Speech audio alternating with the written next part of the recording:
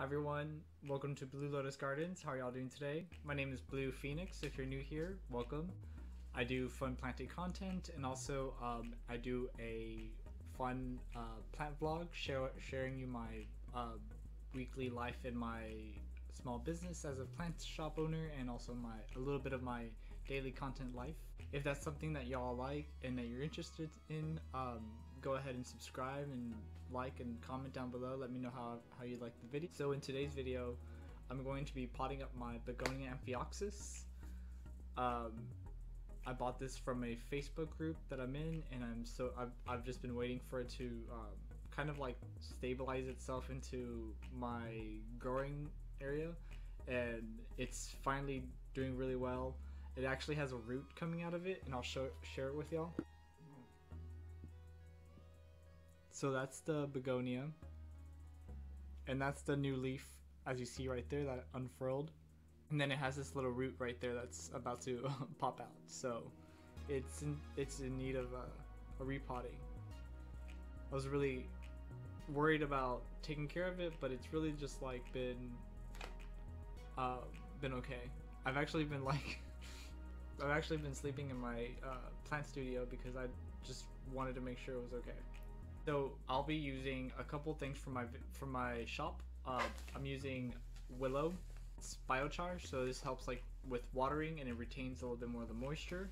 And since Begonia Amphioxus like to be fertilized, heavy fertilized, I'm using a 10-10-10, a fertilizer pellets that we have at the store. And I'll leave all the links down below, so that way if you're interested in looking at that, go right ahead. I like it. This is what I use for everything for my shop and for everything that I pot up basically. So because like I said, I don't like to water. It's just how it is. I love everything about plants. I'll repot a plant, but I don't like watering. It's just what it is. Okay, so I have my gloves on. I'm going to pour a little bit in the bottom. Then I'm going to pour a little bit of the biochar in here. Just a tiny bit. As you see there, I used enough to like cover the top layer of it. I'm working on a way to like have like pre-amended soil if you like some on site, so that way it helps you out too, because I know people don't like to water just as much as I don't like to water. So we'll get there. And then I'm gonna pour a little bit of, I'm gonna put like a teaspoon of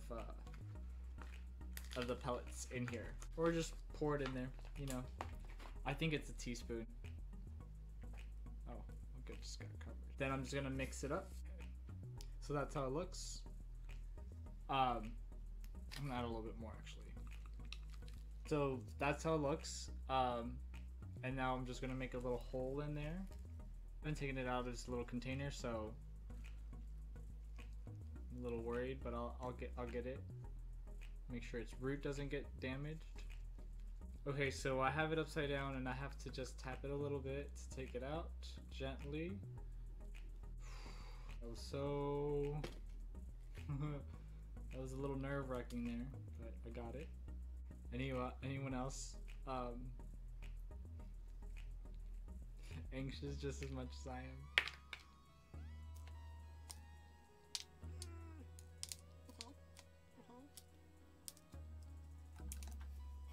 Deep breaths. Oh my god. I think these are its roots. Okay, no.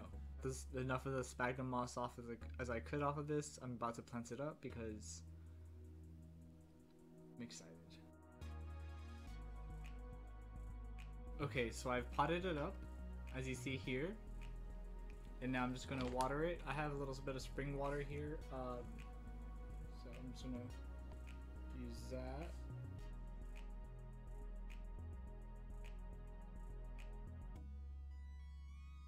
So when I water it, like, I watch the soil absorb the water, and then I wait for it to like see if it pours out, and if it doesn't, then I'll water it again, and then that's when I stop.